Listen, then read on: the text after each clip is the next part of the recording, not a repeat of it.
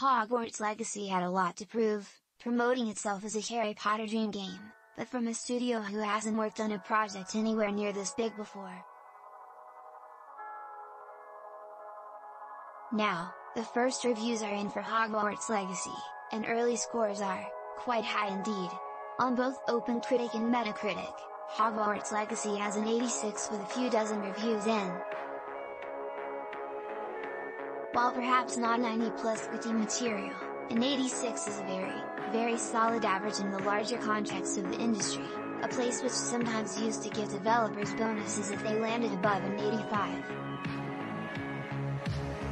At US, Spain and Portugal gave it an 9, 5 and 10 respectively.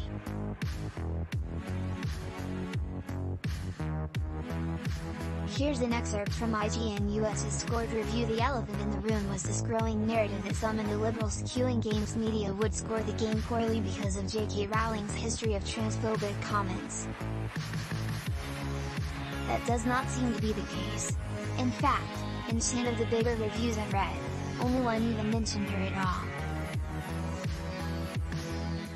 Overwhelmingly, the focus is purely on the content of the game itself, which generally is being described as something that is likely going to satisfy most Potter fans as a fantasy RPG based in the famed wizarding world.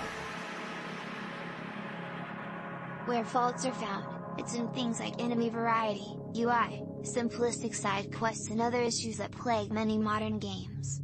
But it's described as immersive and of course magical as an overall experience.